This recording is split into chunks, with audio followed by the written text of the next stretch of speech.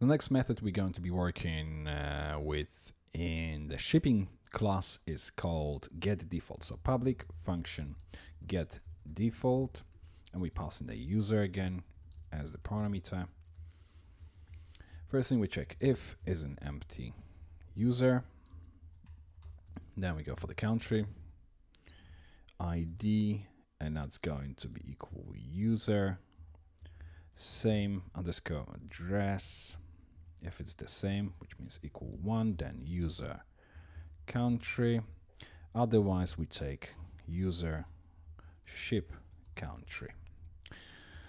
Okay, and now we check if country ID equals country local. Then we know that we're dealing with the local user, else it's going to be an international.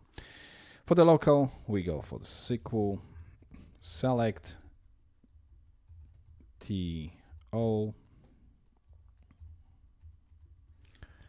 from this table 2, which is table shipping types, where T local equals 1 and T active equals 1 and T default equals 1.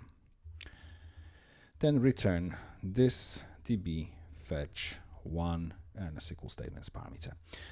So basically we're getting the default shipping type. If I copy all this rather than typing this again in the else statement, obviously now local will be 0, active and default stays the same, and that's our getDefault method completed.